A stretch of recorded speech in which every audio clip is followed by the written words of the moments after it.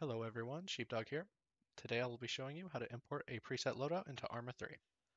Keep in mind that any loadouts you see in this video are subject to change, and if you're with the 609th, you'll need to reach out to your squad lead for the latest loadouts for your squad.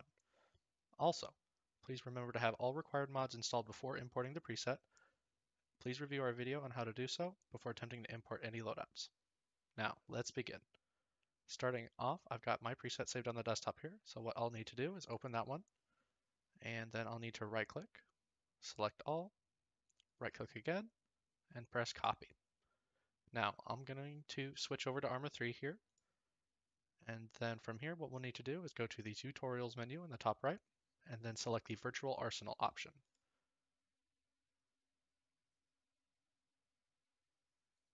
Now from here what we'll need to do is press the import button, and as you can see our guy on the screen here switched over to the loadout that we just imported.